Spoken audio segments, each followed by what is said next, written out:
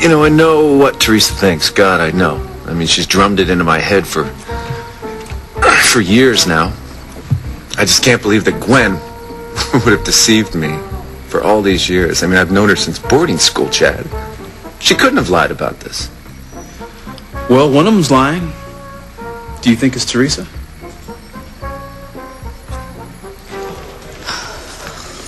Where did Teresa disappear to?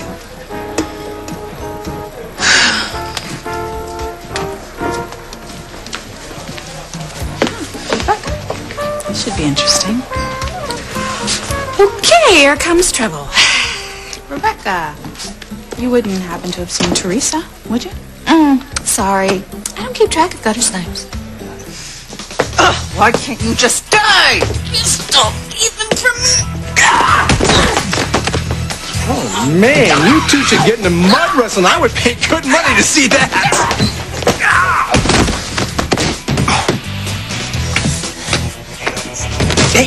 Hey, watch the face.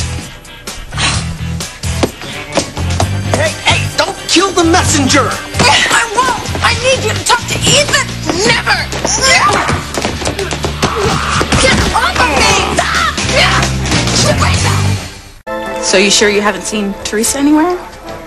Yeah, I'm sure. I don't even know why I asked. Why would I believe you? Why would I lie? Well, who knows? Who knows what goes on in that pea brain of yours? You probably lie about everything.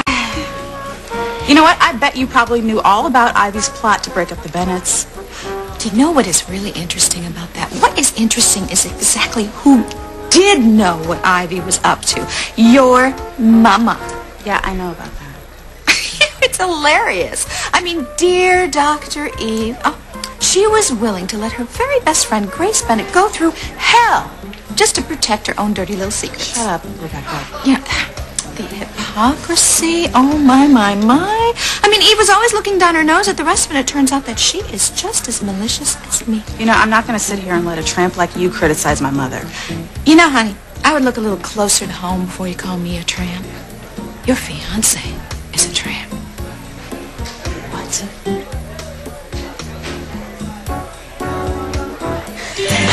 I want you dead. Well, I want you alive so I can see your face when Ethan says he wants a divorce. Never.